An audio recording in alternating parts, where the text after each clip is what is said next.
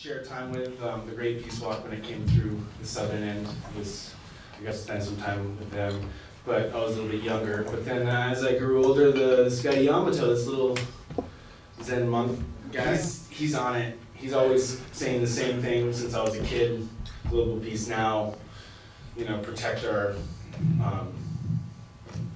resources, you know, he's the most heartful, amazing elder, and he taught me a lot how to run peace walks when I was younger, because I was young and wanting to be involved, and we did a lot of walks every year. They do an annual walk, and yeah, so I was kind of raised around doing this walk. Whenever I'd get home from traveling in Hawaii or whatever, they'd be like, oh, peace walk, April, okay. Back on the road again, and just walking the peace walk. I recommend it if anybody has a chance to experience it. So what we're doing in Canada to Mexico is Yamato's walked across the country many times, west to east, east to west, oftentimes going to the UN and to the government buildings. But we're basically doing a caravan. I've always wanted to live a more nomadic life, and I always thought it would be more close to my retirement. But unfortunately, with all the information and the knowledge of the potential mass extinction that we're facing right now, with whales not being able to breed and all the plankton going crazy, and you know, red seas and such, we're having a serious die-off right now worldwide, and it's reflective of the 5th largest mass extinction. So if we're going to hit the mass extinction of number 6, I don't know or not, but I definitely know that I feel like I have to start retiring. So in retiring, I need to have a wagon, I need to have some horses, and I need to be focused on working with farms and trading with the farms. If I have chickens, you know, maybe they'll take some eggs for some broccoli. Or I'll work in their soil until I can't work anymore. And I think that's the only way we're actually going to see a change in our culture, is if we take 2 steps back to go many, many steps forward. But right now we've kind of hit a wall with the world. I mean, the human race is a dominant race, won't probably die off, so don't worry. You're probably going to live, but what will you be living on is the question. And science will advance, and you will be able to live on something. But what is that, you know? They're growing meat right now. It's pretty interesting. Vegetarian chicken is going to be on the market soon. But, so in all these like realizations of the world, I realized it's time to retire. So I'm retiring. A lot of Europe's children are retiring, which is pretty cool. So I'm thinking that we have to have a mass walkout in 2020, and or join the Peace Caravan. And why we decided to call it Nomadic Peace Caravan, because this ain't gonna end. This is gonna be not just Canada to Mexico. We're gonna go to San Francisco. We're going to the East Coast, maybe not to DC if they're gonna be as stupid as they are, but we're gonna go to places that we can affect the communities and educate them. And there's been a lot of things on the table, working with seed banks. Yeah, the idea of the Peace Caravan, Nomadic Peace Caravan, is essentially what Yamato is doing down there, and he's going to be joining us, guaranteed. He's going to do his annual. He's doing his 25th one right now, starting the 8th of April to the 22nd. And we're starting our first one on his 25th, and I thought that was very appropriate.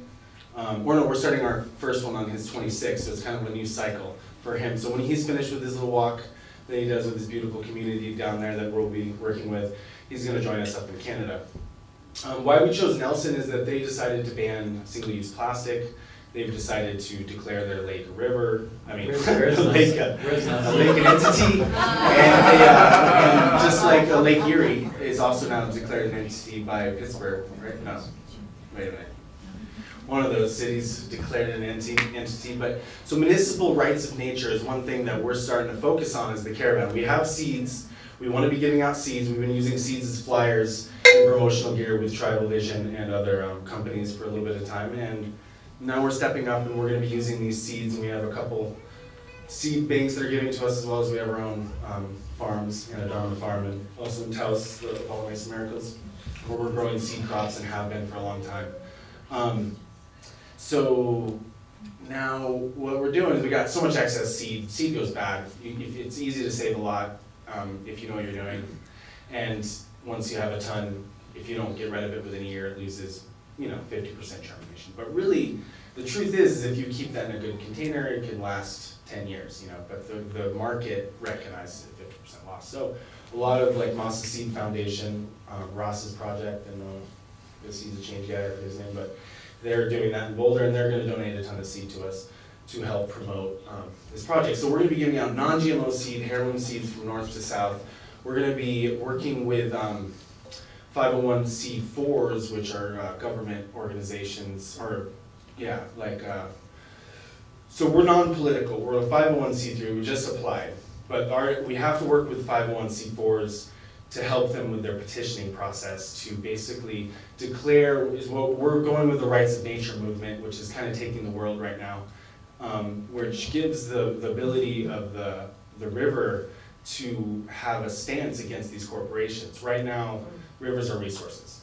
You can piss in them, destroy them all you want, and very unlikely anybody's going to do anything about it. There's not enough EPA, and there probably never will be, and their fines are too small.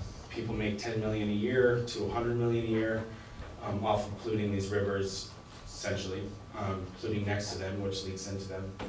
And the amount of damage it does downstream is unreplaceable, and can be fixed with the right biology, and all, you know, in time can always be fixed. The Caravan is a movement, and we're partially taking on that name too because of what is the stupidity of what's happened and the disrespect to that name, essentially, that's been given, and the disrespect to our brothers and sisters down south of the border.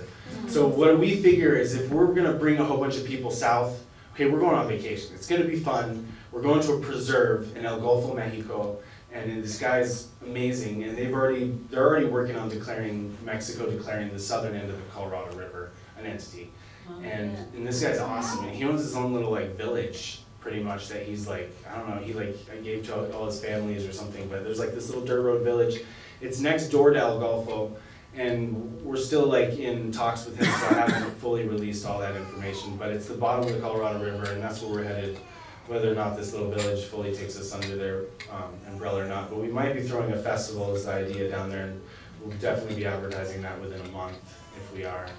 And and then why we're starting in Nelson, it's outlawing and respecting its rivers. It's outlawing single-use plastics, which are a serious problem for the whales right now, and a lot of other fish. How can people get involved? So if they can't make it? Tons of ways to help. Right now we do have a donate option, and it's soon going to be under a 501c3, so we'll be able to give you donations now that are kind of going to come out of people's own pocket until we get it more of the ball rolling. But in the next month, we should have all our 501c basic stuff together where we can take donations from the state of Colorado only until we get the national status. So definitely we can use donations. We also need land every 11 miles because that's about what you want to push people on a daily basis of hiking. So there's a lot of land that we need to acquire, and some of that will be BLM and National Forest lands. And we will be paying for permits. If the walkers exceed 75 people, we'll have to pay for permits on both BLM and National Forest lands. But they can't necessarily stop us. We can apply, and they kind of just have to say yes. And so what we're going to be doing with towns is a similar thing. If they say no, it's only because we're charging money. So essentially, if we're not charging money, they can't really stop us from having a family picnic, ever, really. And that's the truth, and that's why Rainbow still exists, essentially, in this country. But whatever. But yeah, we need a lot of support in communities from religious organizations. We're going to be doing river blessings at every river.